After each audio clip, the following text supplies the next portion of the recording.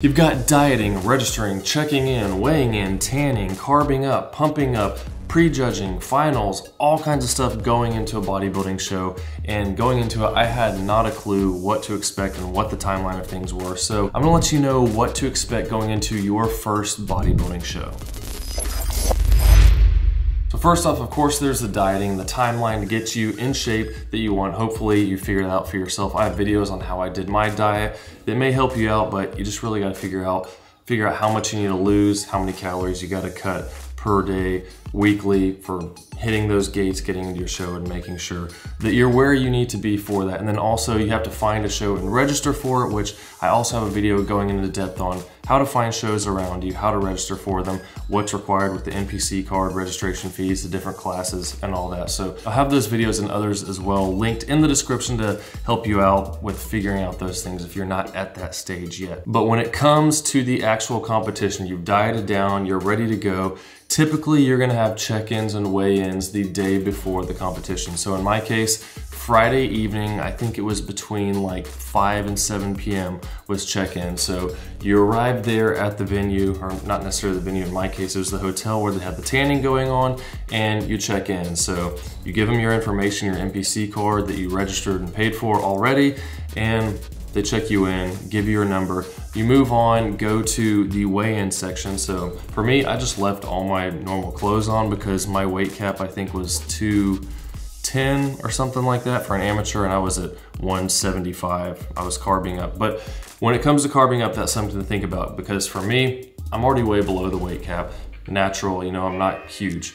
There were guys, obviously a lot of them on PEDs, so you may be having to cut down to get below whatever weight class you need to be in. So for me, no big deal, but if you're doing your carb up that day before, you need to keep in mind, when is my weigh-in? How much do I need to lose? If you don't have to lose any like me, then no big deal. I just did my carb up like I've done in past years and I was fine, but you may have to start waiting to eat and put in those carbs till after you do your weigh-in if you're really close on the weigh-in there. And that would make things more difficult because, you know, checking in, weighing in at 5 p.m., you got prejudging the next morning at 8 o'clock, so that's a lot of food to start packing in carbs in a smaller amount of time, especially with you sleeping a lot of the night. So keep that in mind, figure out how you're gonna work your food. So after you get that taken care of, you make sure you're in your weight class if there's a weight class for you. I did classic physique, and if you don't have weight class, then no big deal. You're still gonna weigh in, so they have those stats on you. And then you move on to the guys who you give your music to. So you gotta pick music for a routine that you're gonna do.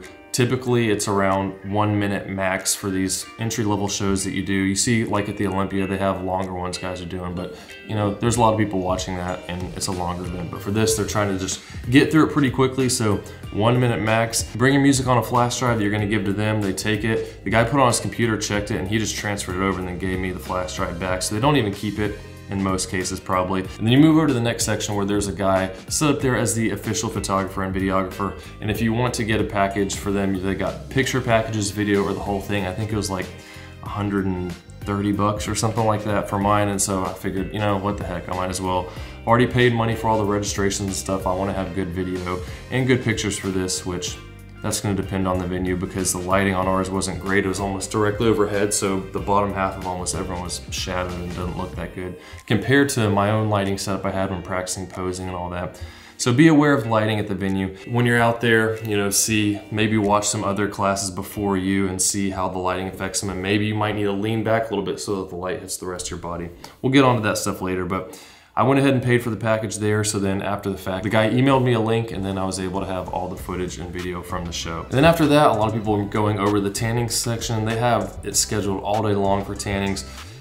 Depends on if you want to do it. I decided to just go ahead and do it because I'm pretty dark, but where my clothes are, I have pretty noticeable tan lines, and so figured that wouldn't look very good. Had mine set up for, I think it was called Tan to Win. It depends on who's running at your place, but when you register, they're gonna send you all kinds of emails with who's running the events and venues and who to get in touch with. So I went ahead and paid for that, I don't know, like months prior, and when I got my initial email, it said my tanning appointment was, I think, 7 p.m., pretty much right at the end of check-in. So I went pretty close to the end of check-in, went to Five Guys and had a large fry as part of my carb up, and then went back and got my tan done. And in the email they sent me, they also had the second tan set up the next morning, initially for like 3:30 a.m. And I was like, that is not gonna work. So I live an hour and 15 minutes away from where the event was. I was driving home that night. I said, there's no way I'm driving back here in like 5 hours to get another tan the next day. So I emailed them and said, hey, is it possible for me to get my second tan like as late as possible in the morning, because I don't live here, I'm not staying at the venue at the hotel, I'm driving home, driving back in the morning, and that'll be terrible. And they accommodated, it was really nice. I got there around 6:30 in the morning and got my second tan, it was good to go. And when it comes to tanning, depending on what class you're in is depending on how it's gonna go. If you're doing men's physique where you got the board shorts, you'll probably just be in some underwear,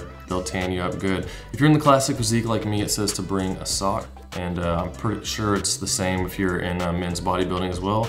And you pretty much just stand there, you can guess where the sock goes, and they spray you down front and back all over. And it's pretty cold in there, it's uncomfortable, it just feels weird and sticky.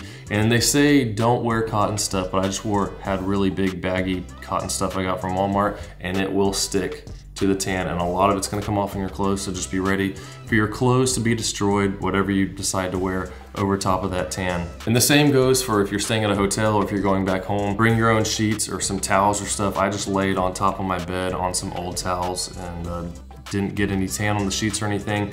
It was pretty much dry in the morning, so that was fine, but then you go back. I got the second coat, and since the first one already soaked in a lot, the second one dried a lot quicker. And once I got home, I got some old looser non-cotton like nylon type stuff that I had found that I hadn't worn in forever, but it was looser, didn't stick to me, it was a lot more comfortable, and I just wore that over top of my posing trunks and I was good to go. And speaking of the trunks, there's regulations on what kind of trunks you can have, how long or short they can be, and I just went to the link to the typical NPC posing trunks for classic physique and ordered some of those. I ordered a couple different sizes because I didn't know what would fit me, but it pretty much says NPC on the front. A lot of guys had their own other ones, but I knew I'd be good with that because I didn't want to get there and be like, hey, you can't wear that. You need to find something else. And then I don't have anything else. So then, you know, I'm out after all this work and prep. And then just went home after that, tried to get a good night's sleep, finished my carb up, and it's pretty impressive what you look like after going from cutting out water, cutting all your carbs throughout the week, and then carbing up without water that day. Before and after is pretty noticeable without even pumping up. So if you do it right, you'll be pretty impressed, but just remember that it's not something that's gonna last. You're peaking, it's literally called peaking. And if you don't know how that works with a peak week, I have multiple videos on the channel showing peak week, showing how I went through it, what exactly I ate at every meal, all the way leading up to the show and during the show to help you out if you don't know what to do, because it's an interesting process. And it's very tiring. Keep in mind throughout this whole thing, you're going there to weigh in and do all this stuff. You're gonna feel better because you're carbing up, but you're still just gonna feel like really tired initially and worn out from not having carbs, dehydrating. Not drinking much water is not comfortable. It's not healthy to do this, keep that in mind, but it's just a process you go through to try to get that shredded, dry look. So then moving on to show day, went back in the morning, still continuing my slow carb up at this point, because I'm already pretty full, just trying to keep it going at that point from anything I lost overnight. And then getting the second tan, it was quick, it doesn't take long with the second one, since it's not having to soak into your skin as much and you get really dark looking. Got in the car, drove the 10 minutes over to the actual venue, and just went in and sat down, put my stuff backstage, looked at the venue, seeing how they're setting up. I was watching them set up the stage and putting the tape down and markers and everything, and looking back at it, I was just thinking, how hard would it have been to have a guy stand there and see, okay, where's the light look good on this person? So then let's set the tape there instead of having it literally almost directly under the light. So it's like, you know, this would be dark. Everything under my chest is dark. And I didn't really stick my legs forward that much. A few of the guys would put a leg forward and you could see their quad a lot better, but mine were dark. So it's kind of frustrating with the pictures I got back. Especially me running a separate channel, I talk about filmmaking and how big of a deal lighting is. And when you're at a beauty pageant, essentially, you want lighting to be good because you want people to look their best. But you know, all you can do is look your best and go with what they have going on at the venue, know what you're working with, and try to make the most out of it. And then the hardest thing for me at this point was the eating, because I wasn't really sure what I need to eat, how much I need to eat, because I've done multiple peak weeks over the past few years, but it was all just leading up to a photo shoot. Essentially, I would do the photo shoot Saturday morning, and then, you know, everything's back to normal after that. But with this, you got pre-judging in the morning. I think it started sometime between 8 and 9, I forget what exactly. But then you do that, you get through with your part, and then you've got like 5-6 hours until the finals night show, and then you go do all the same stuff again essentially for the finals, and then it's over. So I knew what to eat leading up to the prejudging, but after that I wasn't really quite sure, and I'll go over that in a bit. But when it came to the prejudging, I was a little bit confused on the order because I couldn't find anything consistent online on what was going to happen. And they gave some speeches at the beginning welcoming everyone, blah blah blah, and then I went up to a couple of the workers afterwards asking, hey, you know what to expect? Are we doing our music posing routine now, or is that only tonight? What order is it going in? Are we doing individual stuff, or is it all group?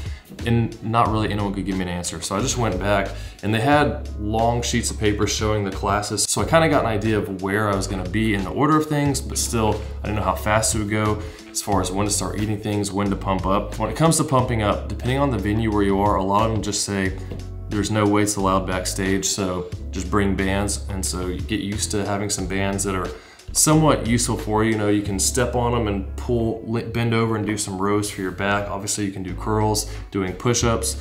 I didn't do a whole lot of squats, a little bit, maybe just to get some blood flow to my legs, but I've noticed when I do my leg days and I do a bunch of squats and I flex, I really can't see a lot of detail because they're so much fuller. So I almost want my legs to be a little more depleted so you can see the cuts in them more. Just depends on you and what works out for you. But no, when it comes to pumping up, you probably won't have access to weights. Rubber bands are the most likely thing that you'll have access to. So make sure you know how you can pump up your body with that. Maybe practice doing some of that leading into it. Also, while you're backstage pumping up, getting ready, they'll have a tanning booth set up and then a glazing area. So have someone back there patting you down in case you have a part that got rubbed off some, or maybe sweating some. They'll dry you and pat some tan on to blend it back in. And then right before you go on, they have guys kind of go in and you get like a light glaze on you so that you don't look wet, but it just makes you shine a little more for making your muscles stand out. And essentially, if you can imagine the stage was like this, you know, we'd come out here, we're just all lined up behind the curtain as the different groups were going. So I was in Classic Physique C, and they're all A, B, C, D are based on height categories. So the A guys went and we're waiting, and then you can hear what they're going through. So if you're one of the later classes, you know what to expect as you're sitting there. And then you're just kind of hanging backstage with the guys while you're waiting, talking about stuff. Some people didn't talk at all, they were just in the zone, but I was just enjoying the experience, something new, trying to pump up. And that's the thing too, you want to pump up, not do too much, kind of figure out how long is it going to take before I get up there.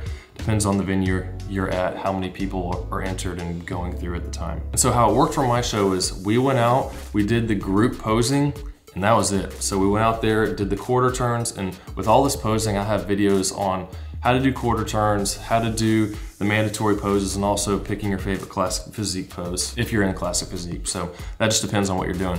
And just being ready for all that and practicing, you really need to practice posing a lot months leading into it. So you can hit all these poses without thinking about it and hold them for a long time, because the judges are standing there looking back and forth between everyone. You want to hold it the best of your ability the whole time. My right quad, I think it was, started knotting up because I'd cut sodium and had introduced it back in the night before, but I guess I didn't have enough that morning, and I could feel my quad cramping up, which I'd never really had before, and it's pretty uncomfortable. I just kept thinking, you're not gonna die, just keep flexing as hard as you can.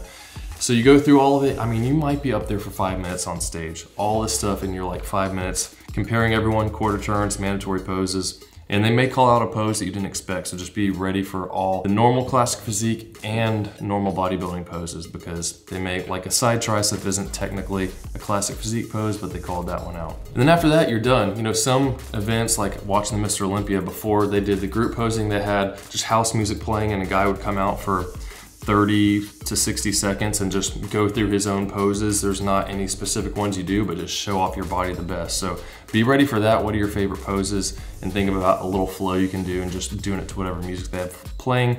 But for these smaller shows, probably not the case. They're just trying to get through everyone. And after that, just went backstage again and watching other people eating their rice cakes and rice, chicken, different things depending on what you're doing. I just went ahead and left the venue and walked around for a bit. I think I went to, there's a Bass Pro Shop there. I walked around there for like an hour. I went to a Chick-fil-A, and this is where I was thinking, like, I don't really know what to eat, but from carving up the day before, I would just have a little bit of protein with some of my meals and then a lot of carbs. I went and got a large fry from Chick-fil-A and small grilled nuggets with some barbecue sauce and ate that. I wasn't really hungry. Had some candy that I snacked on too, just getting carbs in, and similar to what I did the day before. And a lot of the guys were like, yeah, I went out and had a steak, I got a burger, all this stuff. I just don't want that heavy meal sitting in my stomach and my stomach to be bloated when I come back for the night show. They pretty much do all their judging at the pre-judging and already know who they're gonna pick, and the night show is just for you to show off more, but still, I wanna look as good as I can later. So depending on who you are, I don't know. Everyone has their own philosophies on that, on what you should eat and how you should do it. And it's a learning curve. This is my first time going all day doing that. And next year I plan on doing a natural show the day after the show that I'm gonna do. So it's gonna be like 2 days of trying to maintain that same look with carbing up 2 days in a row essentially, and then working for both shows. But then you come back for finals and it's essentially the same thing. Everything goes in the same order. You eat whatever you brought. Rice cakes is what I saw most people eating, and some candies. You go back, start pumping up again when it's your turn, and just be aware, like, it might be cold. It was pretty cold backstage at that venue. So it's like my veins were shrunken down, and usually they're pretty big when I get pumped up. So I'm like doing a ton of push-ups and different stuff, just trying to keep myself warm, because you start getting cold back there and then it makes you not look as big, like you're shrinking up. You get pumped up, get through the glaze thing again, and then go out. You do your group posing once more, the same thing you did in the morning. So just whatever you did before, expect to do the same thing, and they're moving people around, comparing people. If you're in the middle or towards the middle, you're close to first place. If you're on the outsides the whole time, then you're probably one of the worst placing. So I got moved around a few times, ended up 4th place out of 6. So, you know, it is what it is, but then you go off stage, and then I think I was the first one back out, and you do your posing routine. So you go out there and you'll have set in there, like, do they start the music when you're walking out or when you get to the middle? And I think mine, I had set to when I actually got to the middle. So you just walk out there and the music starts playing, you go through your posing routine that you practiced a bunch, and then you're done. You head off backstage and wait. And after they do everyone in your group, they bring you all back out and they give out the awards to everyone. So then you shuffle back off, and whoever got first place in each event, so you got classic physique. I'm referring to classic physique because that's what I was in. If you were doing bodybuilding, they've got lightweight, middleweight, heavyweight, all the different versions of that. But for me, classic physique, you got the winner of A, B, C, and I think there are only 3 categories. Some of them have a D depending on how tall people are. But then they bring those 3 winners out, and then they have a pose down between them. They do judges calling out posing, and then a little pose down, they'll play some music and pose for a minute or so. And they'll call out the overall winner of the classic physique category, or whichever one you're doing. So you can win your individual category within classic physique C, but then also win the overall. So ideally you would want to try to win the overall. I wasn't even close, but now I know what to expect and how I'm gonna improve for the next time I do one. And after all that, you go off stage, you're done. They may, if you were the winner, bring you back on afterwards and get pictures with everyone who won every division for their own pictures and promos and stuff that they use for the next year. But the biggest thing I would say to keep in mind is don't just go crazy after the show. Yeah, go have some good meals, eat the pizza and whatever burgers, steaks you wanted to have that you haven't had for a while, but plan a diet for the next 1 to 2 weeks afterwards, because when you've had that goal for so long and you get there and then you're done and you have no goal after that, it's kind of like, well, I'll just eat whatever I want, and you can feel so terrible. Like you just start eating and eating, your stomach hurts, but then as soon as it quits hurting just enough, you'll start eating again, even though you're not really hungry, just because you've been so hungry for a long time, and it's like your mind just goes on autopilot. It's crazy. So I would plan, okay, I'm gonna not diet like I was doing before, but plan a diet of like, I'm gonna eat 500 extra calories a day of the same clean foods I've been eating all along. And once you get a week or 2 where you've been eating more, your weight's not shooting up, but you're not feeling super hungry anymore. Your weight is gonna be going up, but your hunger is kind of like getting to normal. Then start introducing those better, tastier foods, and then slowly add on to that so that you're not just gaining 20, 30 pounds over the next 2 weeks, because that'll be pretty demotivating for you. I gained like 10, I think, over the next week, which a lot of that's getting water back in your system, glycogen restored. It's not like 10 pounds of fat, but some people can. Larry Wheels just did Olympia and apparently gained like 50 pounds over the next week. So don't go crazy, have a plan. If you got any questions, put them down below. I know that's a lot of stuff, and it really depends on the show you're doing and where it is, how many people are in it. Things can vary, but that was the timeline for how it worked for me. So if this is helpful, hit that like button, subscribe if you're new, check out Instagram at Camber Fitness to follow my bodybuilding and powerlifting journey that I'm working on right now. About to do a show in not a couple months, next month, so we'll see how that goes. And I'll see y'all in the next one.